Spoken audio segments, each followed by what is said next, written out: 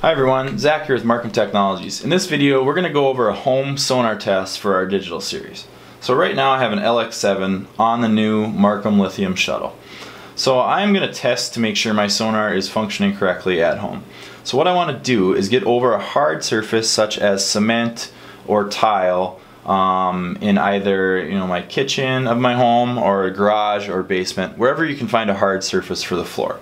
You want to set the transducer approximately 2 feet off the ground. It should be somewhere in that 8 to 10 foot range as far as a bottom mark on your screen when you set it there. It's not going to be exact because it's going to depend on exactly how high the transducer is.